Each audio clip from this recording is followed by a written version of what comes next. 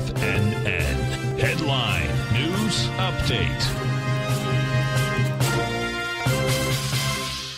Good afternoon, folks. Welcome. This is Steve Rhodes coming to you live from the shores of soggy Delray Beach, Florida. This is your 2 p.m. update. And as of 2 p.m., we still have all the indices trading the upside, with the exception being the transports. They're down 41 points. The Dow's up 45, S&P 4, NASDAQ 130, Russell's up 5, semis are up 15. We're going to go take a look at the ETFs for the indices, as well as some of the sectors inside of the S&P 500. We'll begin by taking a look at the QQQ series ETF, upper left-hand side. What we notice here is that price is still below its TD9 breakdown level of 368.79 without any kind of bottoming signal in place. That says price may target 340.15. That's the next breakdown level.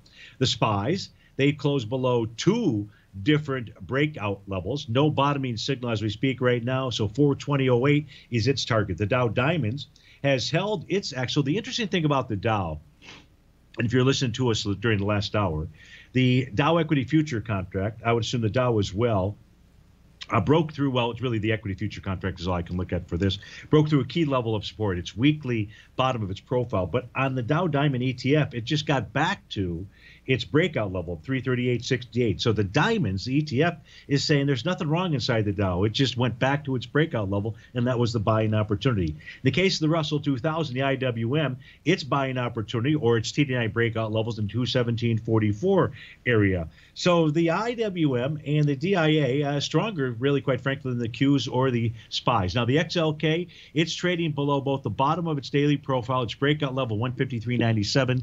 That suggests 148.20 as its downside target. The healthcare sector, XLV, 127.64 is its downside target. The XLF, its downside target would be 34.67. The XLC actually formed a TD9 count bottom. So watch yesterday's low, because any close below that says 79.05, possibly 74.54. But it does have a valid bottoming signal. That could take price up to the 83.70 area. Let's switch over and take a look at the remaining sectors of the S&P 500.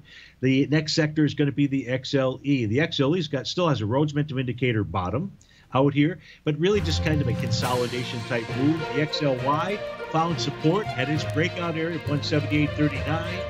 And I believe that's it. The music's too loud in my ears to continue. So, folks, stay tuned.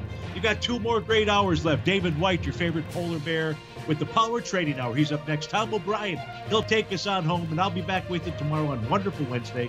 Have a terrific Tuesday, folks.